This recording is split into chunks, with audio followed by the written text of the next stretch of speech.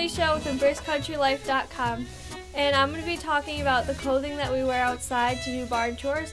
I'm going to start off with my boots, and they have some rubber around the edges, so if you're walking in mud, then they won't you get your socks wet or your feet wet.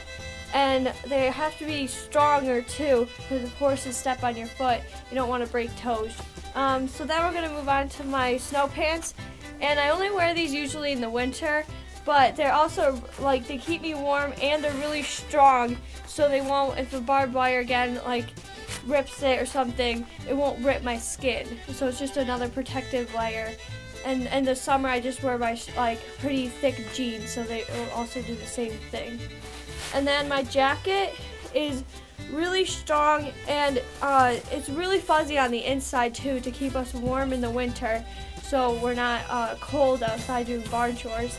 And there's also the pockets, which are pretty big, so you can put maybe a little wrench or anything in there, just so you won't lose it or drop it in the field, or wire maybe, so it won't poke out or anything and scratch you. And then we have our gloves, which again are really durable, and I've had these for a couple years too. You're always holding water buckets or something. You don't want them to rip a hole or anything, and they're also really warm too, so your fingers don't freeze while you're doing anything. So now you know a little bit about what we do on our hobby farm.